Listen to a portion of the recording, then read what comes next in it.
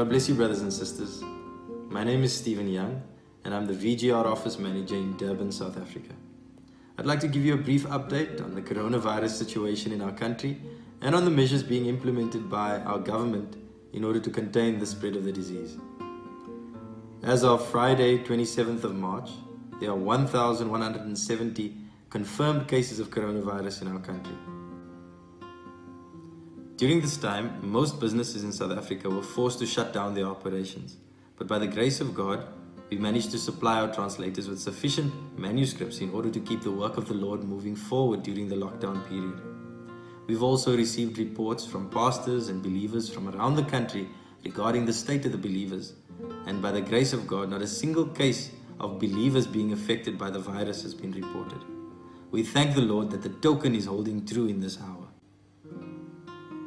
The government has since implemented a nationwide lockdown in order to combat the spread of the virus. The lockdown began on Thursday, 26th of March and will continue until Thursday, 16th of April.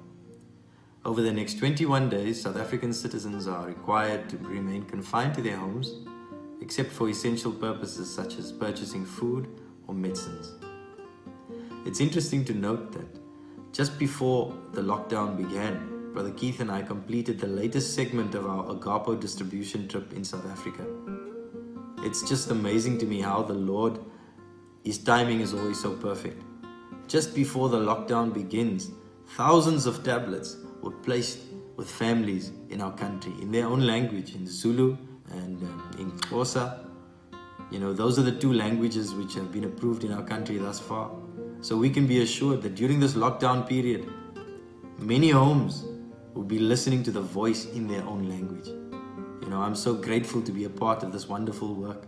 So even though the diseases are affecting people outside, I want to encourage you, saints, just hold on to the message.